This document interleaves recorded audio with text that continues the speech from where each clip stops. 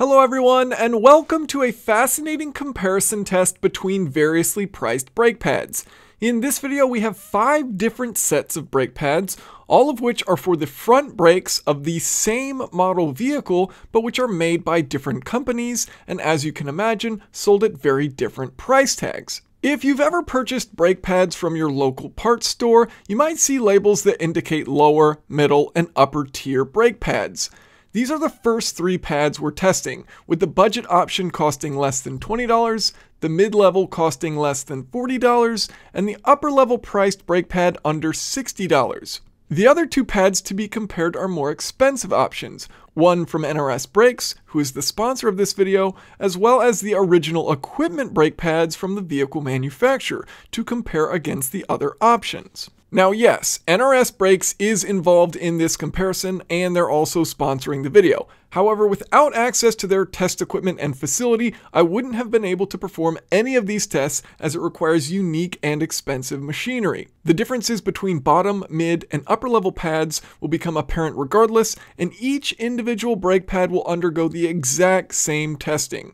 Ultimately, the question we're answering is, when I walk into a parts store and buy brake pads, am I getting a better product by spending more?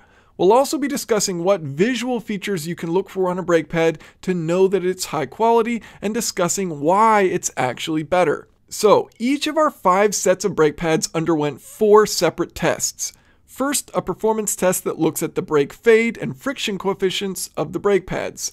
The same pads used for performance testing then undergo a corrosion test cycle, and finally, the pads are subjected to a shear test. The shear testing is also done with an additional set of new pads, and our final procedure, noise testing, is completed with new pads as well. Starting off with performance testing, this is a standardized test, SAE J2522, and it includes a series of 15 test cycles ran sequentially. The test is used to determine the effectiveness of a brake pad's friction material with regards to pressure, temperature, and speed. The results show interesting differences between the pads.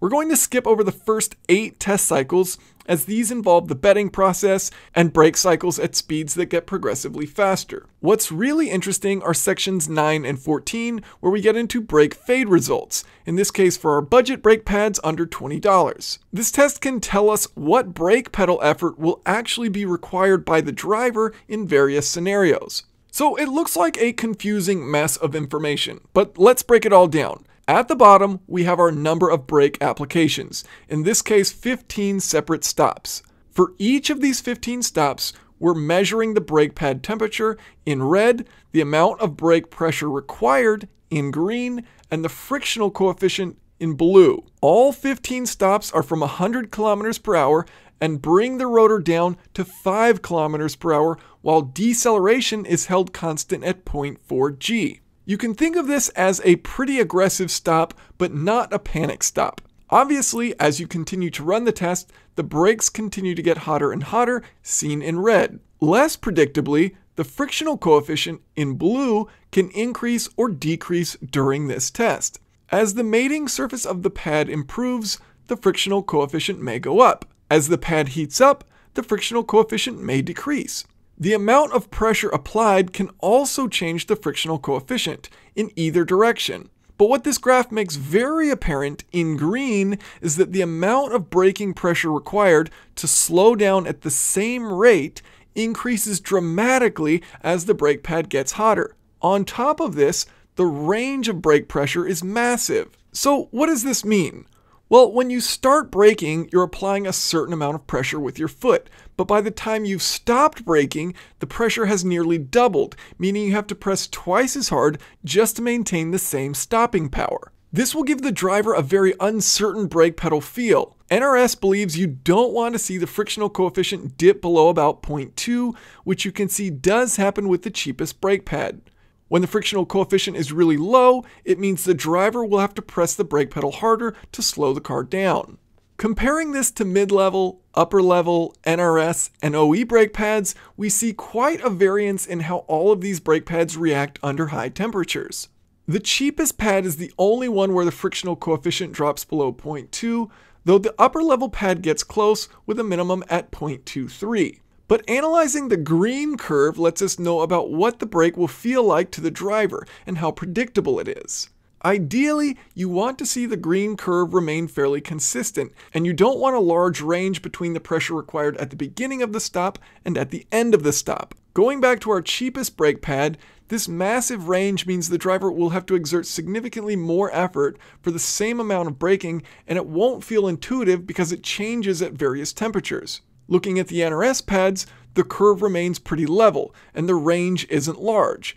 If you were driving on a track, you'd notice a consistent, predictable response from these brake pads. By the time we get to the second fade test, section 14, our friction material has stabilized. We're running the same cycle as before, and you'll notice across the board there are major improvements. The cheap pad consistently stays above 0.2 for the frictional coefficient. However, by the end of the test, you can still see that the driver will have to press the brake pedal twice as hard to slow down at the same rate. The OE pad looks to be the best here, where brake pressure remains very level throughout the entire temperature range, and the range of brake pressure from start to stop is very small. Super predictable, consistent pedal feel for the driver.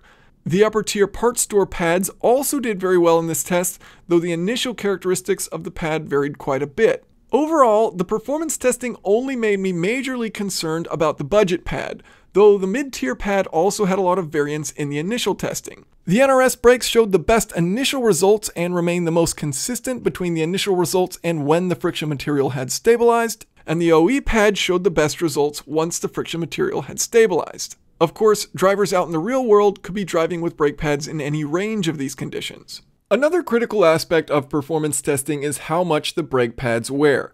Consider that if a cheap pad's friction material wears very quickly, you'll have to replace it more often, and thus it might not even save you money in the long run. For each pad, the thickness was measured in 8 locations before and after performance testing. From these measurements, we can determine how much of the brake pad remains. The budget pads had 85.7% of the friction material remaining, the mid-tier pads had 89.7% of the pad remaining, the upper pads had 85.8% left, the NRS pads had 87.2%, and the OE pads had 89.3% remaining. These results are the average of 4 brake pads tested in each category. With all of the pads having over 85% of the friction material remaining, it may seem like there's not a lot of difference here, but consider that these numbers show the budget pad has nearly 40% more wear per test cycle versus the mid-tier pad.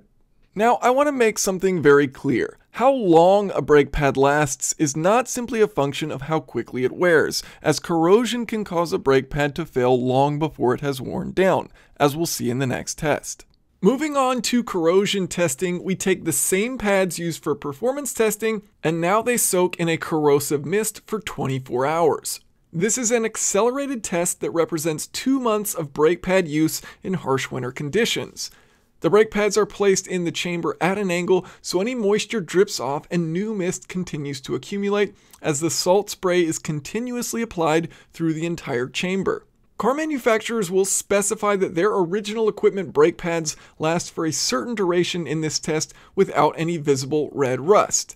NRS Brakes has an internal requirement that their pads must last at least 24 hours without any visible rust. The bottom tier, mid tier, and upper tier part store pads all had visible rust, while the NRS and original equipment pads did not. Looking at the cheapest brake pad, the rust was substantial, and it even crept in behind the friction material. The performance testing broke down the glue because it was so hot, allowing for the moisture to creep in behind the pad. And because the brake pad isn't galvanized, rust very quickly starts to work its way in. Rust jacking will eventually force this material off of the backing plate, and you can end up with pieces of the brake pad falling off. To prevent this, NRS uses burrs that mechanically lock the friction material to the backing plate. The backing plate is also galvanized, meaning a layer of zinc covers the surface, acting as a sacrificial barrier to prevent the pads from rusting. And as you can see, the galvanization prevented rust from occurring in the corrosion test. The OE pad also didn't have any rust, as it too is galvanized and then painted over. The tricky thing here is that the cheaper pads will just be painted, so you can't see if they're galvanized underneath the paint, and the paint alone won't offer much rust protection, as we see since the lower, mid, and upper pads all had rust, all were painted, and none of them were galvanized. NRS chooses not to paint their pads so that you can visibly tell by looking at it that the backing plate is galvanized. Overall, only the NRS and OE pads passed this test. Next, we move to the shear test. This test shows how well the friction material is attached to the backing plate by applying pressure to the friction material until it is removed. For each of our 5 different brake pad categories, we tested 4 brake pads, 2 that were brand new, and 2 that already had undergone performance and corrosion testing. The brake pad is placed into a device that secures the backing plate, but leaves the friction material exposed. A shear tool is then placed, which applies pressure to the backing plate. If you're wondering why pressure is applied vertically onto the pad material rather than from the side, which would be more representative of a brake rotor and pad interaction, this is done to allow for consistency in testing. If the shear test were done from the side, some pads would have different chamfers and rounded edges, so the industry standard is to test against the top, where the entire pad depth can be pressed against. The machine used for testing measures the maximum pressure applied before the brake pad material fails and shears off. So, how did the different pads do? NRS states that the original equipment suppliers generally want to be above a minimum of 3.5 megapascals before failure. Brand new, none of the pads had any trouble meeting this standard. However, it is surprising to see how well the budget and mid-level brake pads did compared to the more expensive options. After the brake pads undergo performance and corrosion testing, however, the results change. The budget and upper level pads both dip below 3.5 megapascal, while the mid-level, NRS, and OE pads all remain above 3.5. Again, surprisingly, the mid-level pads actually did the best in this test. An important distinction here is that you want the friction material to be the failure point, not the adhesive used to attach it to the backing plate. You can see that with the budget pad, the adhesive was the weakest link, as the pad was cleanly sliced off. This is why NRS uses mechanical burr locks, which means the friction material's bond with the backing plate will not be the failure point. Now, there was one final test all the pads went through, and this was entirely separate from all the previous tests. Brand new pads were used for noise testing, where brake pads underwent 1,430 separate braking applications, and the peak noise level is recorded for each braking application. Ideally, you don't want any noises above 70 decibels, so out of the 1,430 stops, the number of stops that peaked over 70 decibels as well as over 80 decibels were recorded. This test showed quite a separation between the budget and mid-level pads and the rest of the pack. The budget pads had 69 total stops over 70 decibels, and 35 of those stops were above 80. For the mid-tier pads, 50 total stops over 70 and 27 above 80. For the upper tier pads, there was only 1 stop above 70 decibels, and it did not exceed 80. For the NRS pads and the OE pads, over the 1,430 stops, neither had any noises exceeding 70 decibels. So let's go through each of the individual pads and see what we learned. With the under $20 budget pads, they experienced the most brake fade and required the highest brake pressure in order to stop. And even though they were painted, they experienced the most corrosion from the salt mist, indicating that paint on the exterior alone does not mean the pad is safe from corrosion. It does have a decent shim that wraps around the backing plate, and it did pass the shear test when new, however it dropped below 3.5 megapascal after corrosion testing. This pad also had the highest number of noisy stops. Overall, there's a clear indication that in this case, you get what you pay for. Spending a bit more in the $20 to $40 range, the mid-tier pad also had some strange braking behavior, though that mellowed out by the second round of fade testing. It did have rust, though not as bad as the cheapest pad. The shim wraps around the edge, which is good to see, and surprisingly, this pad did the best overall in the shear testing, though it was also significantly noisier than the more expensive options. The upper level pads, priced under $60, showed less brake fade and a very consistent result on the second brake fade test. They rusted considerably more than the mid-tier pads and had the worst overall result in the shear testing of the corroded pad. Also, the shim on the backing plate has a poor design that doesn't wrap around the pad. If this were to dislodge from the pad, it can easily act like a cutting tool, damaging the brake system as the rotor spins. It's best to avoid using pads with shims of this style. These pads did, however, do exceptionally well in the noise testing, perhaps the only characteristic of the pad where it seems to have a leg up. The NRS pads, representing our over $60 category, showed a very consistent brake pedal feel in the brake fade test, maintaining a high frictional coefficient. The visibly galvanized pads did just fine in the corrosion test, as the zinc prevented rust from occurring. Mechanical burrs used to lock the friction material to the backing plate ensured it exceeded the 3.5 megapascal requirement in shear testing, and these burrs also prevent rust jacking like we saw with our cheapest pad, where the rust crept in behind the friction material. Finally, we have our original equipment pads. These showed a bit of variance in the initial brake fade testing, but by the second round had a very smooth, consistent pressure required. They didn't rust, they passed the shear testing, and along with the NRS pads, they were the quietest of the group. These pads make it apparent that by the manufacturers setting standards and requirements for their pads, the quality of the pad will be strong, though of course this will come at a higher price point. Overall, this was a fascinating comparison among the many various prices you'll find brake pads at. I've always wondered what's the actual difference when I walk into a parts store and they offer me 3 different tiers of brake pads, and if there really are any differences. Turns out, yes, quite dramatic differences. A huge thanks to NRS Brakes for allowing us to use their facility to complete all of these tests. Their team put a ton of effort into getting this testing completed, and I'm thrilled I get to share this information with you all. It was truly a special experience getting to tour the facility and observe the equipment used for testing. If you're interested in getting galvanized brake pads for your car, you can check out their products at nrsbrakes.com. If you have any questions or comments, of course feel free to leave those below. Thanks for watching.